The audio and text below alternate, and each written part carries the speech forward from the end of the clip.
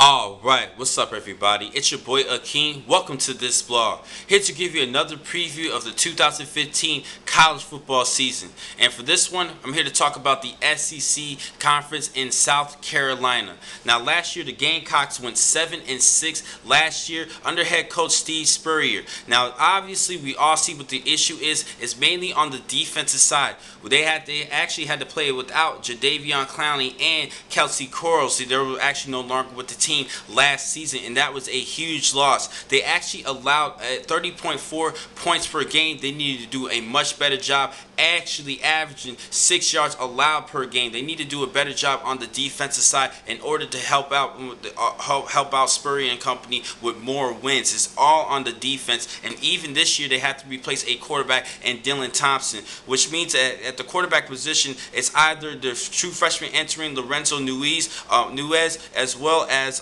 Mitch Connor, who could be in that starting nod. So the race is between those two. Right now I believe it's going to be Mitch Connor, but come towards the end of the season it might be Nunes at the end of the year. But they do have a star receiver who's actually first team all SEC performer, and Pharaoh Cooper, who had 1,036 yards receiving and 9 touchdown receptions last season, and he's definitely looking up to step it up this upcoming season. And I think this is an excellent player. Now on the defensive side, there is one player that I do like, and that is Sky Moore, who had 93 tackles last season to go along with 3 interceptions.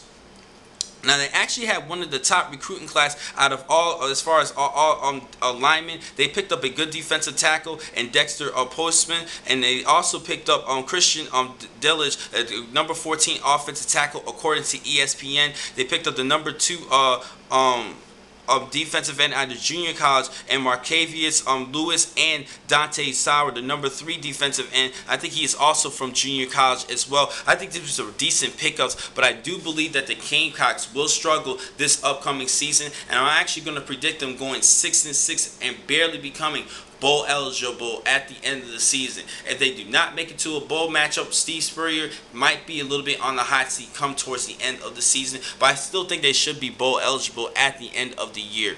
Now the next time I'm going to catch you guys will be in just a couple of minutes. I have 3 more blogs for you for today. Thank you for watching this vlog. I'm your man Akeem McCall. Be easy.